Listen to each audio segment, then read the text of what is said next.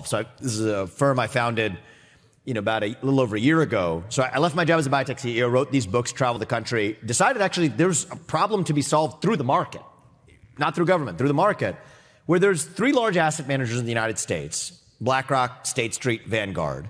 Just those three control about $20 trillion, about as much capital as the US GDP.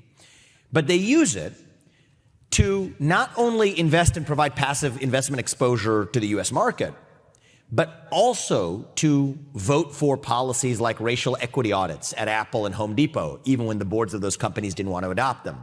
Scope 3 emissions caps at companies like Chevron, whose boards did not want to adopt them until majority of shareholders, and I use shareholders in air quotes because they're not the actual capital owners, but they're registered as the shareholders, tell these firms to do. So this is a big problem. So you're going to offer those same kinds of index funds, but with a different shareholder message to the underlying companies, which is to say, get out of politics, focus exclusively on delivering excellence in your products and services, and yes, make money unapologetically by maximizing value for your shareholders in the process.